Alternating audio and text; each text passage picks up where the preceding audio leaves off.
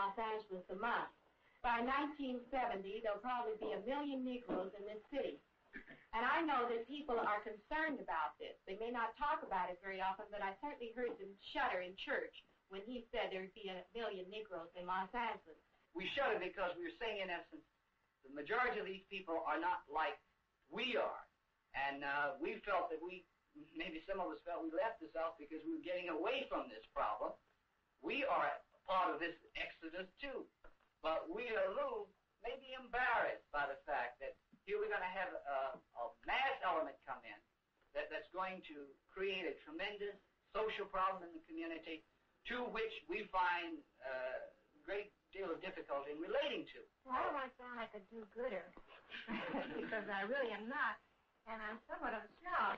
But I do think that with these people coming in who are not our intellectual equals, nor are they of our sociological bracket, they're not to be a handicap to us. They'll find their own level. Now, I do sound like a snob, but I don't mean it this way. But they're used to living a certain way, and they, too, might rise up above their origin and might one day be our associates. The whole tone of this meeting is we're setting ourselves up as little puppet Jesuses. We can't help anyone else until we help ourselves. The Negro has had 2 professions, his own medicine, dentistry, law, or psychiatry, and he's had the profession of being a Negro. And many of us have come out here to escape from this second profession of being a Negro.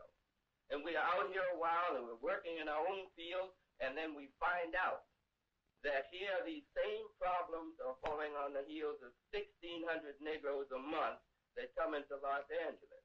Now, this gives us problems. It's our own view. It's our own identifying with these Negroes that are coming in with their carpetbags that causes us problems. This is a basic embarrassment that we as Negroes have.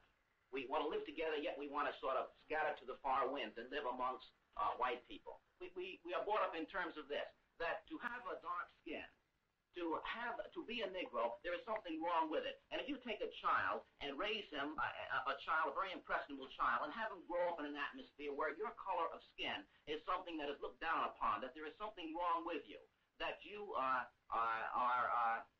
not, you don't have the abilities of other people. Even no matter how much education, no matter how much training, etc. you have, a lot of these impressions stay with you.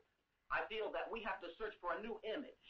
When I wake up in the morning, I don't look in the mirror and say, you are a Negro, therefore you will face life in a certain way. I see myself as a person just like all the people that I work with and the children that I deal with, and they're all people. I've got to break in here. Yeah. I've tolerated this long.